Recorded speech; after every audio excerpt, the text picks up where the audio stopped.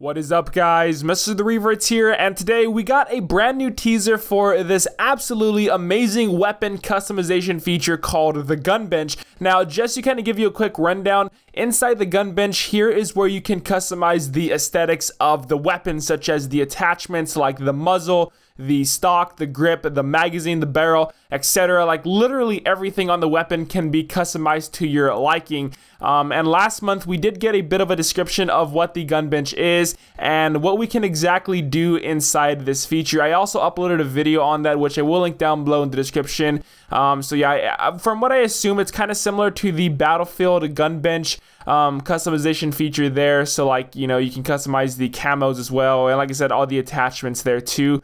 I'm not really all too sure if this is where you can like customize the exact stats of the weapon, so like you can change the damage of the weapon, but then at the same time that may also increase the recoil of the gun, you know, something like that is what I'm not all too sure about. I purely do think that this is where you can just customize the aesthetics of the gun and nothing like stat base wise. I'd also like to point out these two attachments in the video. The first one here appears to look like a underbarrel shotgun attachment, and then this next one here, honestly to me, it looks like a grenade launcher. I hope that noob tubes aren't going to be as strong as they were back in Modern Warfare 2, but I mean, come on, it's not really a Modern Warfare game without noob tubes, right?